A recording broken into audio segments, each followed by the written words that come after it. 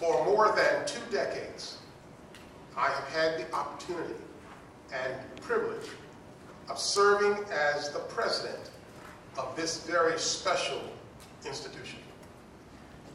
Today, I have called this gathering to inform you that I have decided to retire, effective June 30th, 2019.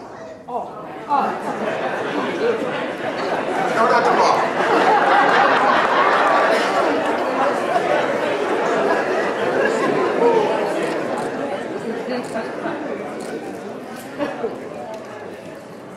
I would like to thank the dedicated and devoted members of the Board of Trustees for their leadership and service to this university. I'm especially thankful that this Board of Trustees has been a true partner throughout my tenure as president. When I took on the challenge of leading my alma mater in June of 1994, very few people knew very much about Claflin University, one of America's best kept secrets at the time. But I knew that Claflin had all the basic ingredients that are the hallmarks of a great institution. The university, founded as a degree-granting university almost 150 years ago, had history and tradition as the oldest historically black college or university in the state of South Carolina.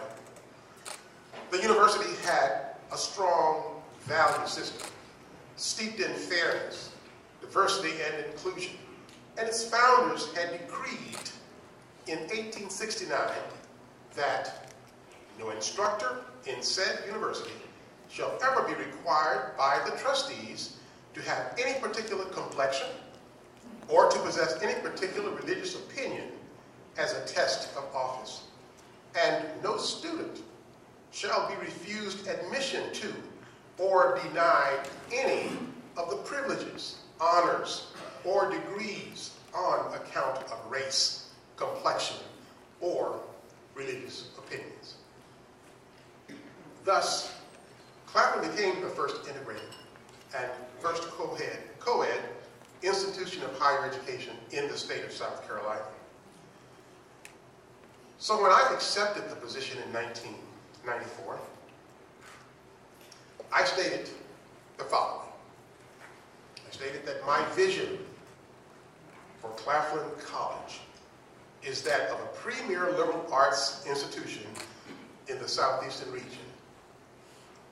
An institution of the highest quality that demonstrates its commitment to excellence in carrying out her mission by being and doing the best she can with what she has, and by continuously striving for better.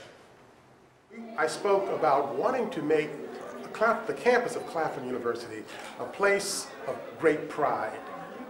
And at some point, maybe 2 or 3 years after our tenure here, we decided to take the pride beyond the campus of Claflin University into our surrounding community. I believe that we should always be good neighbors. And in doing so, of course, we went on to Gulf Avenue, as you might know, which was a totally different place at that time, with boarded up houses, and it was the neighborhood dump, if you will.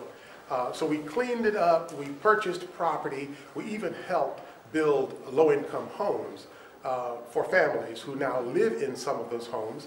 And as you know, even our own campus has expanded down Gulf Avenue as well. So our commitment is to being a good neighbor, and what we do for Claflin University, we also try to share and do for our community. We are about making the community of Orangeburg a better place to live, improving the quality of life for all.